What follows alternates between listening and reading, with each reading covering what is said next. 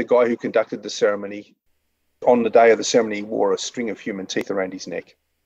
Wow. And quite incredible. And it was just, you know, it was dense way in the forest, and he started chanting. And it was the list of names, just chanting all of the names of everyone who'd been killed. And every time a name was mentioned, some one of the 30 or so very senior Quayo men who were part of it, you know, you'd hear a wail or a groan, or someone had fallen to the ground, because that was the name of their son or their father that had been killed, you know. Mm-hmm. And from that moment on, they weren't allowed to take revenge. So it was this incredible ceremony. But anyway, that was, something quite else. But we had to do that in order to be able to safely send researchers up into the area to start the conservation work. Escaped Sapiens. On this episode of the podcast, I speak with Tim Flannery, who's a mammologist, paleontologist, environmentalist, conservationist, and explorer. To name just a handful of his accomplishments, Tim was named Australian of the Year in 2007.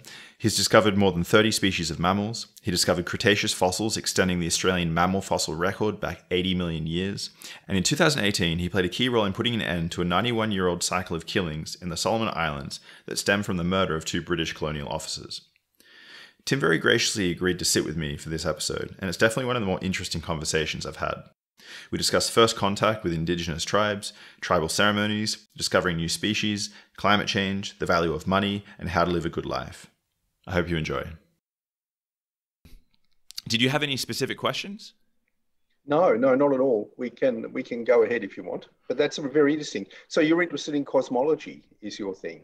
Yeah, my focus is particle theory and cosmology. I'm technically in the cosmology department here, but I actually do focus a little bit more on particle theory. So do you work at CERN very much? Never. I'm at the Max Planck, which is another institute in Germany. Yeah. I've actually never been to CERN. Oh, really? No, never. That's part of phenomenology, whereas I'm on the theory side. So, okay, right. Yeah, I'm not useful in that building. Fair enough. I've been there. It's an amazing place. It's fantastic. I would love to. I'd absolutely love to. Yeah. But all right, should we kick things off and ask about you? Let's do it. Yeah. All right. So Tim Flannery, welcome on the podcast. Thank you very much, Shane. It's great to be with you. So what I wanted to talk about today, there's sort of 2 main themes I want to focus on. And the first is, I want to understand why it is that there are some environmental issues that we seem to be able to approach decisively in a unified way. So, for example, ozone depletion and whaling are 2 good examples. And then other issues like, climate change, overfishing, we just seem to be in a complete shambles. And so that's sort of the first theme I want to touch on. And the second one is also just how to be pragmatic about our approach to environmentalism. So how do we make efficient use of the limited renewable resources that we have access to? And I guess a good, way of sliding into the discussion is, how did you personally become interested in conservation and environmentalism? Because, when I look at your background, you started off in, English and arts, and then, you've made significant contributions in paleontology and mammalogy. So how did your focus shift towards, protection, I suppose? Yeah, that's a great question, Shane. I'm not sure that it has shifted really. I guess my interest in science and in conservation started when I was pretty young. I would have been less than 10, and I was growing up on the edge of a very rapidly expanding Melbourne. So Melbourne is now one of the world's great cities. When I was born, it was probably 1 million or 2 people, but the suburbs were expanding extremely rapidly, and that expansion was being done without the slightest regard for nature, as far as I could see. I remember my early childhood world was a world of tea tree scrubs and swamps and beach, which was full of life. There was goannas, there was all sorts of parrots, frogs and all that sort of stuff. And even as a young kid, I enjoyed that. I'd go out and make, cubby houses in the scrub next to my house. But by the time I was 10 or so, all of that was gone. It had just been replaced wholesale with ugly factories and housing and all the rest of it. And I remember asking my mum why it was happening. And she said, "Oh, that's progress." And I thought, geez, if that's progress, I don't think I want to have anything to do with it. It's not great. And, my one refuge was the bay, Port Phillip Bay. So I ended up doing a lot of snorkeling and fishing and things, because the bay had withstood some of those early development pressures. But even then, you could see them impinging. I remember our local rubbish dump was the most beautiful cliffs anywhere around Port Phillip Bay. People just dumping old refrigerators and car bodies straight into the water and having oil leak out. It was pretty horrific. So at that stage, I think my kind of orientation towards nature had been set, that I didn't like what was happening, and I was determined to do something about it. But is your time shared between? Are you still working? I mean, in the 80s and 90s, you discovered many species. Are you still actively involved in that sort of research, or? Yeah, look, I am actually, and I discovered about 30 new mammal species in Melanesia. But that was there was a sense of pure science in that, just the systematics of mammals. There was a sense of adventure, doing all of those incredible expeditions, 25 expeditions to remote parts of Melanesia, climbing mountains, no one had climbed before, meeting tribal people who'd never had contact with the outside world. It was great. But there was also a sense of, I think, sort of like documenting a passing world, because I knew that, the frontier started in Sydney in 1788 and was pushing up into the mountains of New Guinea. And I was probably, well, it turns out absolutely, was privileged to be that last generation that could cross the frontier into another world, a world that was 60,000 years old and whose relationship with nature was that old. So there was a kind of a documentary conservation narrative in my mind about all of that as well. So, so they kind of ran hand in hand. And paleontology was just giving me the background. What's important in conservation? What are the oldest lineages? How have they survived? How has the face of Australia changed? How's it likely to change in future? They're kind of like, they're interwoven threads in a larger narrative. I see. So there was this sense that you had to document things before it was too late, I suppose, early on then. That's right. Yeah, that's right. And I'd seen change in how quick it was and how aggressive the developed world was in destroying nature. So yes, I think there was very much that. And those programs of exploration and documentation have all pretty much turned into conservation programs. So I've been involved in developing two of the most important or most effective conservation programs in Melanesia, the Tankalay Conservation Alliance and the Baru Conservation Alliance in the Solomon Islands. So it's kind of like, but to do that, you need deep roots in Melanesia. You need to have been part of the scene for decades, which I have been, so yeah, and to be honest with you, when I was doing that systematic work, I was a curator of mammals at the museum. I had obligations to the museum. I was in a discovery phase rather than an conservation action phase. I did some conservation, but they're both big jobs. Yeah. So when I was curator of mammals is supposed to build up a collection of mammals and investigate the systematics of mammals, the evolutionary history of mammals. So I was doing all of that, which was a pretty full-time job for Melanesia, and running conservation programs was really beyond my remit then.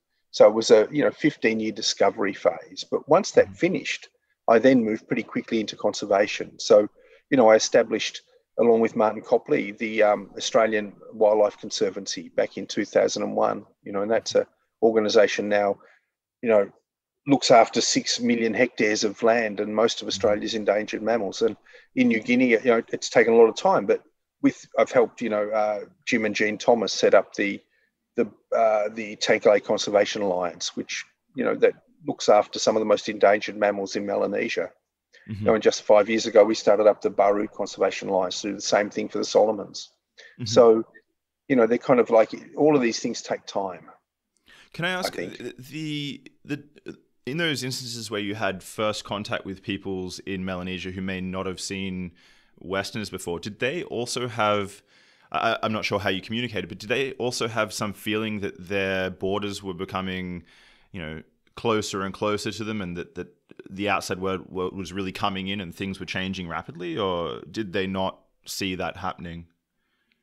Oh, look, it varied. So just to give you two examples, and they're quite different in context, really. But among the Myanmar people in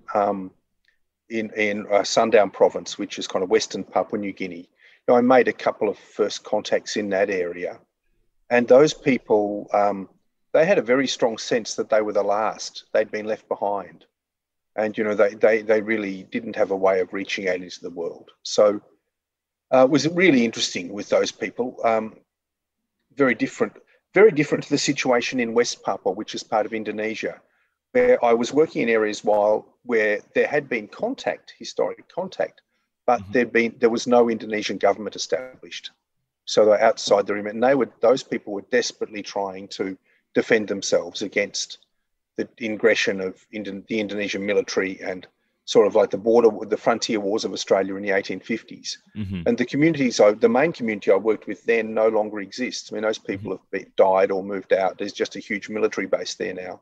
Wow. Okay. So, and that's just in the last 20 years. So it's varied. The experience of those people is varied. Have there been sort of success stories where groups have managed to, have you been in contact with groups for over 20 years and seen them develop and somehow successfully deal with the encroachment? Or yeah, absolutely. For example, in the Solomon Islands, which is the most recent project that I've been working on, I worked with Quayo people, and the Quayo have had a particular history, a really sad colonial history. So back in the 1920s, they killed British and Australian colonial officers and about 15 highly armed policemen who'd come to collect tax. And the Australian government responded by sending a battleship and an army into their area to try to kill them or discipline them. Failed miserably, and then armed their tribal enemies. And so for decades, these people suffered and cut the outside world off completely. They just would have nothing to do with it. And I started working there in the 80s, very, very fortunate to be able to go into that country. It was just a unique opportunity to get in there. But then like about 5 years ago, I was invited to come back in and do some work. I managed to get some grant money out of Europe. And we set up a conservation program, but also a huge a reconciliation ceremony. So there was hundreds of people have been killed in this war, and as far as the quail were concerned, it was still ongoing, So the last Australian they killed, or any of the quail killed, was back in 2013, I think, or 2015, around about there. Guy was beheaded as part of this tribal war. And so we had to have a huge reconciliation ceremony where we paid compensation for the hundreds of people who died. We went through a day-long ceremony. It was quite amazing. Was it pretty hairy originally when you entered the territory? Or, did you need some sort of protection? Look, how was that organized? I was very fortunate that I met the son of one of the chiefs, a man called Folofo. His son, who I knew as Simon, but that wasn't his real name, had come into Honiara, and a friend of mine had given him a Swiss Army knife, and he was a bit overwhelmed at the gift, and invited us back to his country. So we were there under his protection. So that was really just an amazing experience to get up there and see. People living totally traditionally, no Western clothes, no Western goods, just, I've never seen anything like it, The sacred men's house still there. It was just amazing. So anyway, when I went back 5 years ago, it was the same sort of thing. We had this incredible ceremony deep in the bush, 1,000 meters up in the mountains. I wasn't allowed to wear clothes for 10 days. I had to wear a leaf like everyone else. And the guy who conducted the ceremony, he was the Defaka, his name is. He's an amazing man. He'd been preparing for 6 months to do the ceremony. And he on the day of the ceremony, he wore a string of human teeth around his neck. Wow. And quite incredible. And it was just, I was dense way in the forest, and he started chanting. And it was the list of names, just chanting all of the names of everyone who'd been killed. And every time a name was mentioned, some one of the 30 or so very senior Quayo men who were part of it, you'd hear a wail or a groan, or someone had fallen to the ground, because that was the name of their son or their father that had been killed, And from that moment on, they weren't allowed to take revenge. So it was this incredible ceremony. But anyway, that was, something quite else. But we had to do that in order to be able to safely send researchers up into the area to start the conservation work. And what form of compensation? Is it monetary or? No, pigs and shell money, which is monetary for them, but shell money, which is highly valuable. And the human teeth, is that people who were victims of this war, or? I didn't ask. Okay. I just saw that. You thought maybe it wasn't tactically maybe better not to ask, perhaps. Well, it was the ceremony wasn't about the teeth. I was pretty deeply engaged in Mhm. just doing my bit for this ceremony, But what an amazing which was experience! quite complicated. I imagine. I mean, this is an experience that you really can't have again as the world opens up, right? No, I'd been working in Melanesia for 40 years by that time, and I'd never been accepted into the heart of Melanesian Wow. culture like that. It was quite incredible.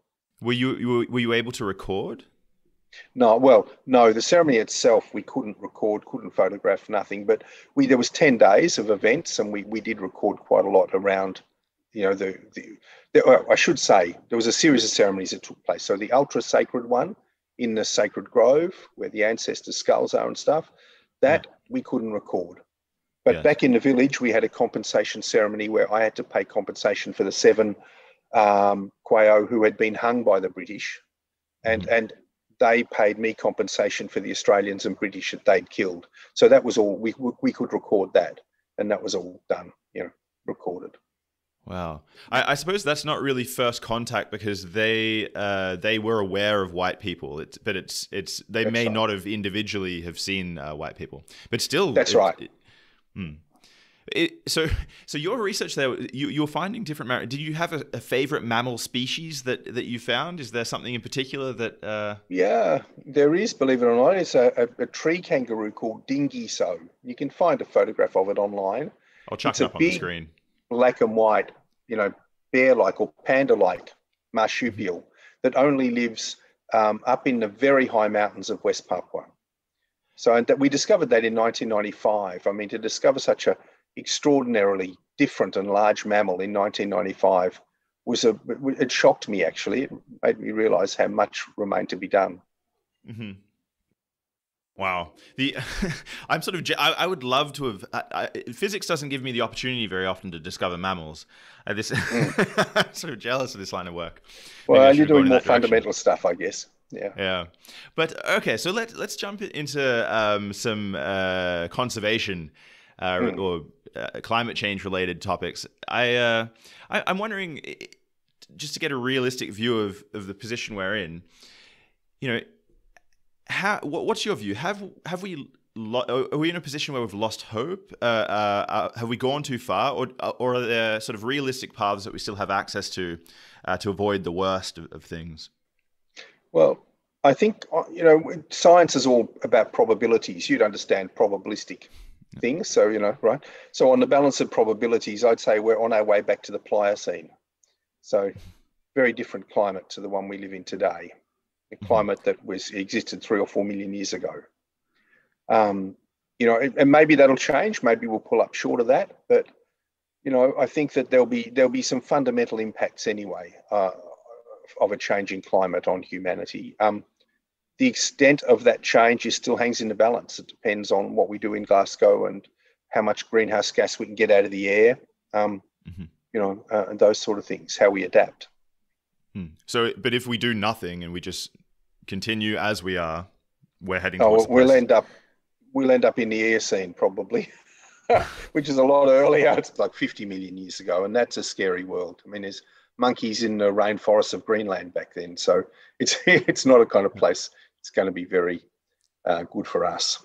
But do you suspect this is something that we're going to enter slowly, where inactivity suddenly becomes obvious that we can't just do nothing? Or do you think we're going to hit a situation? I know you're talking about probabilities, but do you think we're going to hit a situation where there's a phase transition and there's some dramatic change that really we're too late? Yeah. Well, our yardstick for judging how fast change will occur, I mean, we have two yardsticks. One is the computer models, which are based on our understanding of Earth's climate systems, but they don't deal with disjunctions very well. They tend to be more smooth continuities and change rather than kind of like, stock market crash analogies. And the second is the fossil record. And the fossil record as well is kind of blurred. When you're dealing with an event from 5 million years ago, we just don't have a year by year analog record of what happened. What we Mhm. see is a smearing of events that may have occurred over years or millennia. We don't know. So So far, most of the assumptions have been that it'll be smooth, linear shifts.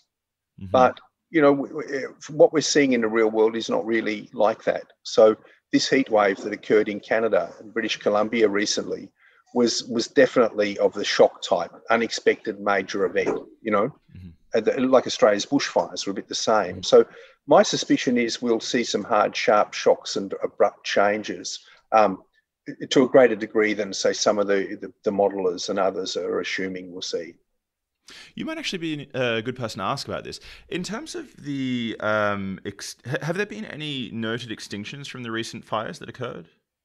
No, there's been no extinctions from the fires. A couple of species came close, but have pulled through. There was a fish, a freshwater fish, Hmm. that the last individuals were rescued just before the fire went through. And there was a Wow. small carnivorous marsupial on Kangaroo Island that survived, I think, just in one colony, which is now subject to conservation measures. But we were Mhm. lucky. We didn't And I, lose any species. and I suppose there must have been other species that we then have examples of in zoos and that sort of thing as well. Yeah, that's right. Yeah, there's some species that are in zoos, but none of the others, as far as I'm aware, came close to extinction. And the best data we have for this, of course, is the frog work. There's a group called Frogwatch in Australia, and they record the calls of frogs, and they're the best survey method we have for species. I mean, a lot of species, insects, for example, it will be years, if ever, before we know what the full impacts of the fires Hmm. were, just because there's insufficient survey work and they're very hard to survey. But the frogs, at least, are telling us that the species, by and large, survived, and they're coming back after the fires. So I don't really understand that. So how do the frogs tell you about other species? Well, we're using them as a kind of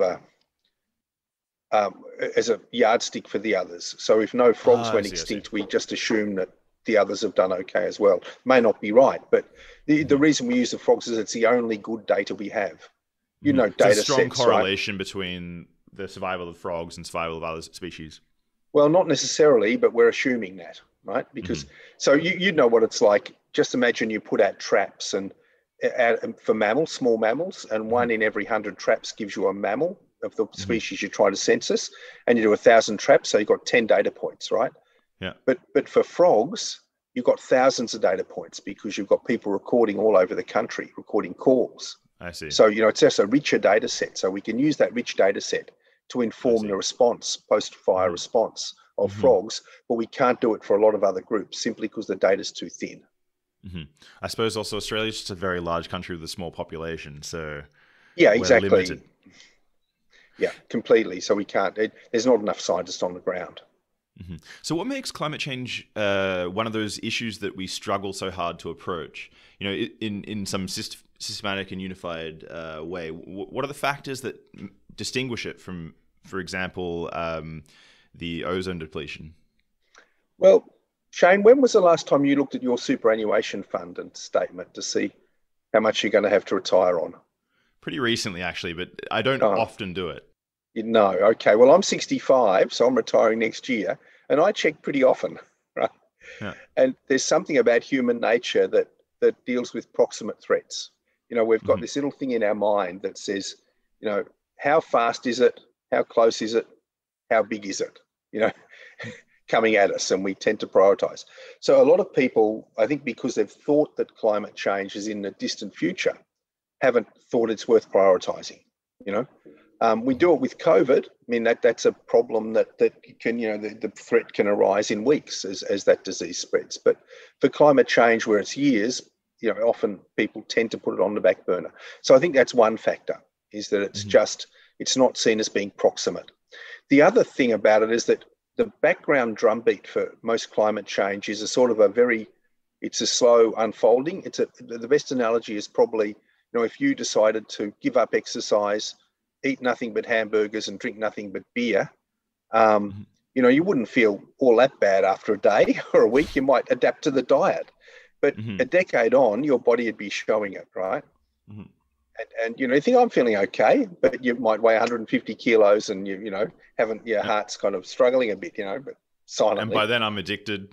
Exactly. By then you're addicted and it's kind of too late. It's really hard to change anyway. So So I think there's a bit of that sort of, that phenomenon going on with climate change, that we're kind of, the world slowly bakes. Year by year, things go by. It doesn't seem all that much worse, but we're locking ourselves into a poor outcome.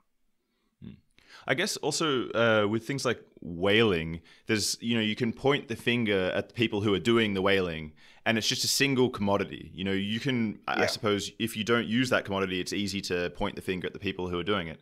Whereas with climate change, it's sort of across the spectrum. It's just consumption in general, and we're all sort of complicit in our own small ways. So the problem is larger in that sense as well, I suppose. Look, it is. I think if you go back on the history of the anti-whaling movement, though, you'll see that none of those battles were easily won. Mm-hmm. The kind of struggles we're having with climate change were being had, for many years by those who were pushing to stop the extinction of the great whales. So, I think all of these battles are tough. Yeah. Climate change is particularly tough because the industry that's got the most to lose, the fossil fuel industry, is used to lobbying. They know that their future depends upon stymieing action, and has for many years. I mean, no one knew more about climate change in the 1980s than ExxonMobil. And what they the conclusion they drew from what they knew was that unless they could stop action against the fossil fuel industry and climate change, they wouldn't have a future. And so they invested very heavily in that. Mm-hmm. One thing I'm sort of interested in is government action and sort of a game theoretic or political approach to solving these sorts of problems. So to what extent do governments, in some sense, implement less than ideal or bad policies because that's all they think the public will be able to accept? Or, is there some political maneuvering that's going on with hands tied behind their backs because they have short terms? Or, is our system not well set up for this sort of problem? Yeah, I think the kind of, we've got a number, obviously, of different governance systems around the planet. But if you look at the parliamentary democracies, they vary greatly among themselves too. But they have a number of vulnerabilities that make it hard to take action. The party system, the party political system, makes it extremely difficult. Often the governments are, they hang by slender majorities, or they can easily lose at the next election. The lobbyists, of course, are all over the shop, and we saw in Australia with the mining tax lobby, the miners just needed to spend $30 million to convince Australians that the mining tax was going to be a catastrophe for the country, when in fact it would have been one of the best things to happen. But, that's just the way it is. So, yeah, it's hard. It is hard, but the good political leaders that have taken action have really shown the way forward. Mm-hmm. So people like the Premier of British Columbia, Mitchell, I'm trying to remember his name, but he was great. He brought in a carbon tax, gave the money straight back to the people. There wasn't a murmur, and they've got a very effective policy base there. Mm-hmm. Okay, so if we want to, if we actually want to be pragmatic about our approach and take reasonable steps towards solving this sort of problem, what should we be doing? And I guess that question's a little bit too broad, so let me sort of narrow it a bit. For example, should Australia be making use of nuclear power, just as an example? Well, no, Australia shouldn't be making use of nuclear power unless you want to spend a lot of money for your electricity, your power. Mm-hmm. So nuclear power is massively expensive. The units that are needed to generate it are like 2,000 megawatts and above. So you've got to reconfigure the grid, building a nuclear power plant in Australia is likely to take 15 years minimum. And by then we're kind of out of time and out of options anyway. Yeah. Time is a really important element in terms of dealing with climate change. But what should we do? Well, the general approach is very similar, I think, to what we saw with COVID. So, the first thing we have to do is stop the problem getting any bigger. Yeah. Mm-hmm. So with COVID, we knew what that meant. It meant a hard lockdown. Yeah, we locked down cities and people, took a hit to the economy, but the economy bounced back strongly at the end of it. We knew that was needed. And in terms of climate change, the thing, it's the same. What we need to do is to stop or cut the use of fossil fuels year on year by 8%. That'll stop the problem getting much bigger. Yeah. So if we do that, we can decarbonize by 2030. And that's really what's needed, or the mid 2030s. So that's pretty plain. The second thing you need to do is have enough emergency capacity to deal with the consequences of your previous actions. So, in COVID, we knew what that meant. Yeah, it meant contact tracing. It meant ER services, really, adequate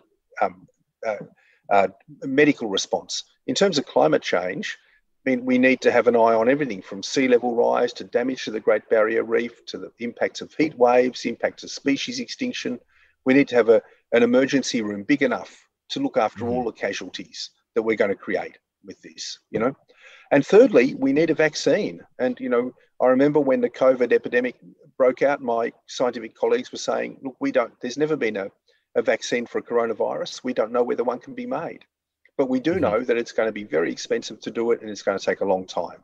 And that proved right, So in terms of climate change, the vaccine is really the drawdown of CO2 from the atmosphere through strengthening the planet's capacity to self-regulate. So growing back the forests, looking after the health of the oceans, using silicate rocks as the Earth has done, decomposition of silicate rocks to draw CO2 out of the atmosphere.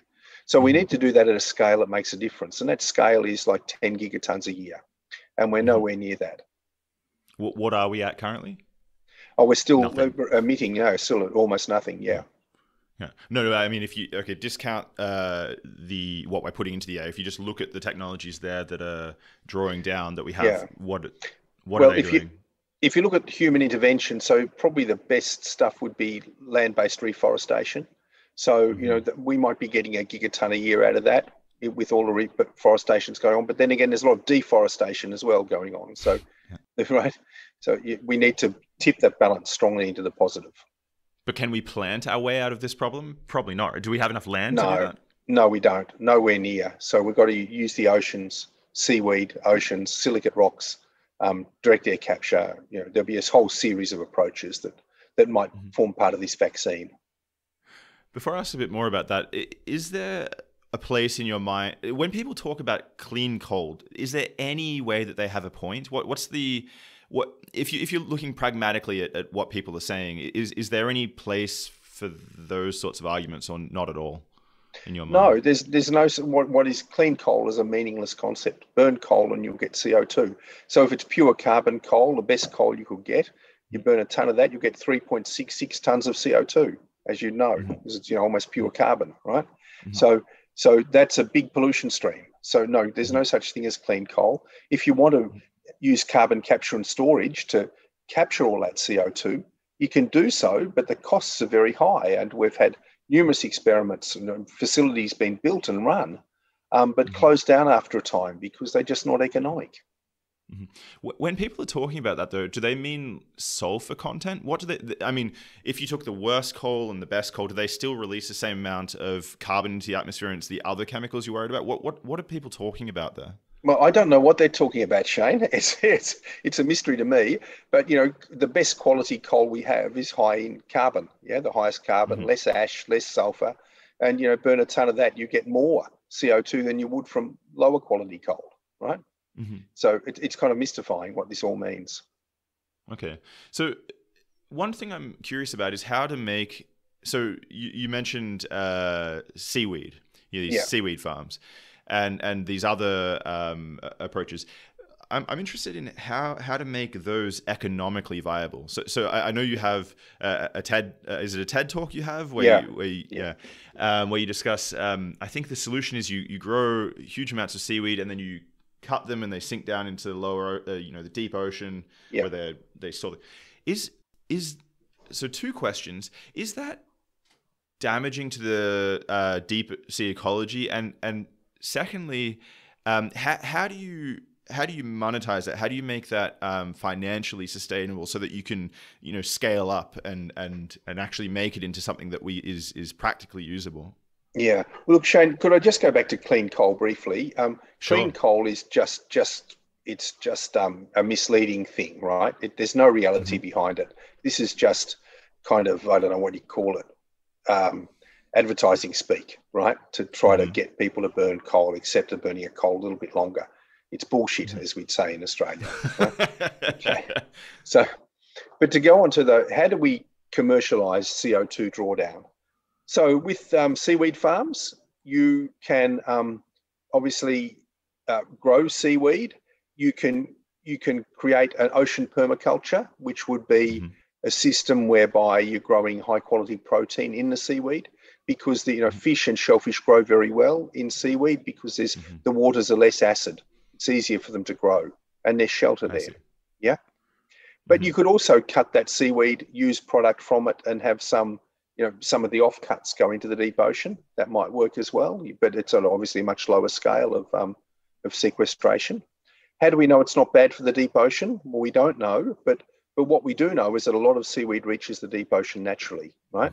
So it's a question of scale. It's like the old doctors believe, the poison's in the dose. So we don't know what the dose is yet, right? We don't know. We're just starting to experiment with that. But let's look at some of the other options too. So silicate rocks, for example, grind up a kilogram of high quality silicate rocks and you draw down 1.25 kilograms of CO2. Yeah. And those rocks can be spread on fields, agricultural fields, and recent trials have shown that you get a crop enhancement of, between 10 and 20%, depending on the crop, just from the minerals in those silicate rocks. So that's a benefit. Whether it'll pay, what the industry would wash its face with those sort of enhancements, we don't know. But there's something there, Farmers who replant their paddocks to 20, 30% trees get a benefit. They get more soil moisture, less wind damage, a better crop, a better livestock survival, and so forth. So we know there are benefits to a whole lot of these things, but they need to be kind of weighed up and quantified, I think. The other way of doing it is just to pay people to draw carbon out of the air. And we're already seeing that, people are paying for offsets, as they call it, but they're willing to pay a certain amount to see CO2 drawn down. Now, whether those offset payments will ever reach the scale required is it's an open question. We don't know. But there are various models that might work to draw CO2 out of the air in a way that can be paid for. I suppose one of the difficulties here is all of these approaches, the costs are somehow visible immediately, whereas when you're burning fossil fuels, you have hidden costs which are down the line, and so the competition is sort of stacked in a way, and it's hard to get the ball rolling. And so there must be. Do you see a need for carbon taxes and this sort of thing being implemented? Well, look, in some cases, carbon taxes will be very useful. But we've reached a situation now where the technology for clean energy has changed so quickly, and the economics of clean energy has changed so quickly, that the cheapest energy is the clean energy. So just stopping subsidies to the fossil fuel industry would do a lot. I don't think we need to subsidise, the clean fuels or even have a carbon tax, but just stopping subsidies to the fossil fuels would hasten a transition and save us a lot of money. On what scale are those on in Australia, for example? Do you have some idea? Well, they're billions and billions of dollars. I mean, every farmer and every miner gets a 38% tax credit on the diesel fuel they burn. They don't have to pay the fuel tax. So that's a tax credit. They can write off all of their stuff. I guess write down all of their fossil fuel things. Cars with just their vehicle fleet. The way that the tax system's set up in Australia, you can claim, fringe benefits, for reduction of fringe benefits tax for everything from, your servicing of your vehicles through to your fuel. And of course, none of that really counts very much for electric vehicles because they don't need much servicing and they don't need fuel. So the tax system is giving a lot of money away to the fossil fuel industry. Which is kind of insane given the situation that we're currently in. Yeah. So what about geothermal, for example? I mean, Australia, I know you've been involved in geothermal projects. What are are those options viable, do you think, in the long term? Or Look, they're technically viable, but they're not economic anymore because the cost of electricity from solar and wind has just declined so greatly. I mean, they are the clear winners in this. They've beaten everything out of the field, including geothermal. So, I think that it's going to be renewables. It's going to be solar and wind into the future. And I suppose out of those, Australia probably does best with solar. No, we've got some of the world's best wind provinces in Australia, Really? as well as solar. Yeah. Right across didn't know southern that. Australia, just on the edge of the continent. There's the Roaring Forties are just some of the most reliable wind you can get anywhere. So yeah, we've got the lot. Have you seen? I mean, now when you fly over Europe, you look down and it's just as far as the eye can see. You can see, wind turbines. Are you seeing that come online in Australia to the same sort of extent, or? Oh, the wind turbines, the wind farms are growing, but they're nowhere near the same extent. And I guess when you look at Europe, we're going back to the 18th century, aren't we? The Dutch and their windmills. You look at, old paintings, there were windmills everywhere in Europe in the 17th, 18th century. So we're going back to a time where the wind is being harvested again. So I realize you're short on time, so I want to finish up just a few very quick questions about pragmatism. So I know you've had these comments where we should be making efficient use of all of our renewable resources. Don't overfish. Don't even to the extent where, for example, you've made comments like maybe we should consider whaling or some other activities in sustainable ways in order to save. I see your sounds just dropped out. You made comments along the lines of, should we be considering sustainable whaling as a potential possibility in order to save, overuse of land and this sort of thing. So do you have some comments on how we should be approaching the use of our resources? Yeah, look, I think, Shane, these are really deeply philosophical questions, and I've worked with tribal groups where no one would think about destroying their sustainable resources, their forests, their birds. Everything is carefully shepherded and husbanded. They understand that what they have has to be valued and passed on to the next generation. And there's a very different mindset in those communities about what is important. What's a good life look like? Compared with our many people in our society. So I think I look around at my own Australian society and see people accumulating wealth to a vast extent that actually makes them miserably unhappy quite often. It comes at the degradation of their social capital.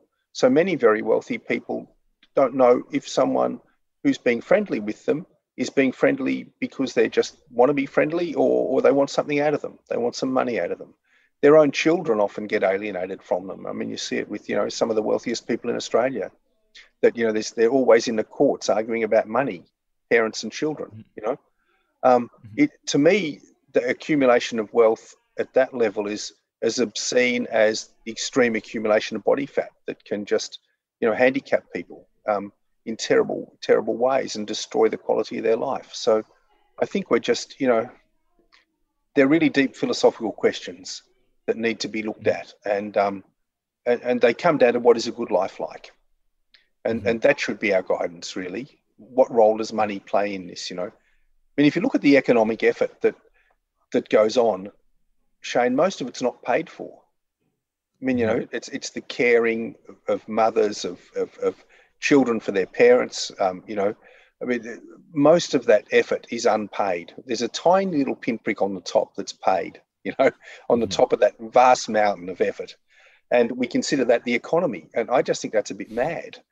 I think we need to really have a deep look at what a good life looks like and look at that in the economic context and everything else, because otherwise you end up with these situations that make no sense, There was a guy, can I tell you a story about Melanesia? Because Sure. I know it a lot, right? So in Vanuatu, the wealth there is pig tusks. And if you can ever get a pig tusk that goes 3 times around, makes 3 curls, it's so unbelievably valuable, you can charge people a whole pig just to look at it, right? Right. And so if you ever get to that stage, people get really wealthy. And what the wealthy, they're usually men, what they do is they proclaim their own death. So say, hold a funeral for me now. I'm going to proclaim my own death. And people have this massive funeral where they give everything away and they then enter this refined world where they are so respected. You go into a house, you're fed, no question. You're kind of like you're kind of entered a new realm of being, you know. And so their social credit is beyond anything. Yeah, they're right up there with this massive social credit, and that looks like a good life to me. If they'd held on to the pigs are nothing but worry. They've got, the wives are working 24/7 to feed the pigs. It's just making new gardens. They're in a world of toil, but once they give it all away, they enter this world of social credit. That's a different sort of world.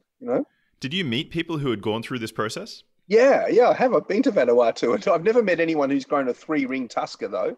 But there was one bloke over there who was growing rats, because rat teeth grow perpetually too. And this was like Bitcoin for Vanuatu. Yeah. He was growing rat teeth that would curl around 3 times. How did he prevent them from being worn down? You've got to knock out the upper teeth, knock out the upper incisors, and the lower ones keep growing in. So that's what you do with the pigs as well. So people's idea of wealth and credit and it's infinite. We live in a world of infinite possibilities, and people mistake their own culture for some sort of reality, which it's not. There are a million ways of doing things and thinking about things and being in this world. So I think if we looked a bit more widely, we could find ways of being much happier. Can I ask, okay, so Australia has 25 million people on the continent. It's not many people for a continent, but in your view, so you talked about having a good life. Is it possible for Australians, all 25 million of us, to have a good life on the continent, or is that already too many people? And then I guess the same question, but on the world scale. Well, it depends upon how you define a good life, and that's the problem. If we want to keep burning fossil fuels and accumulate immense wealth and do nothing much else, then probably not. If you want to have a good life defined differently, I'm sure we could all have a great life in Australia. It's interesting. I think the questions that you sort of were bringing up, they are sort of existential questions, really. We're in a very interesting period of human evolution where these questions are now coming up. We've solved some of the basic problems of many of us finding enough food. When we're now pursuing, what does adequate governance look like, and what's a good life look like? They're all interesting questions.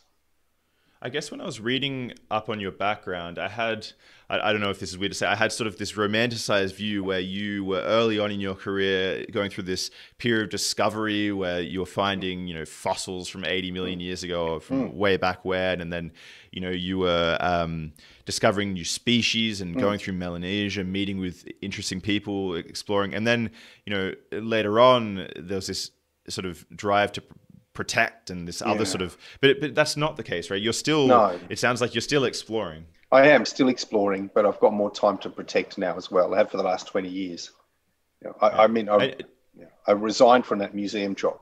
I loved it. It was a job for life. You could do whatever you wanted, but I needed to move on to do other things. So, You're into scuba diving as well? I was, I haven't done it for years now, but I was when I was a kid, very much. Loved it. I've just gotten into it. I love it so much. Where do you do it? In Berlin?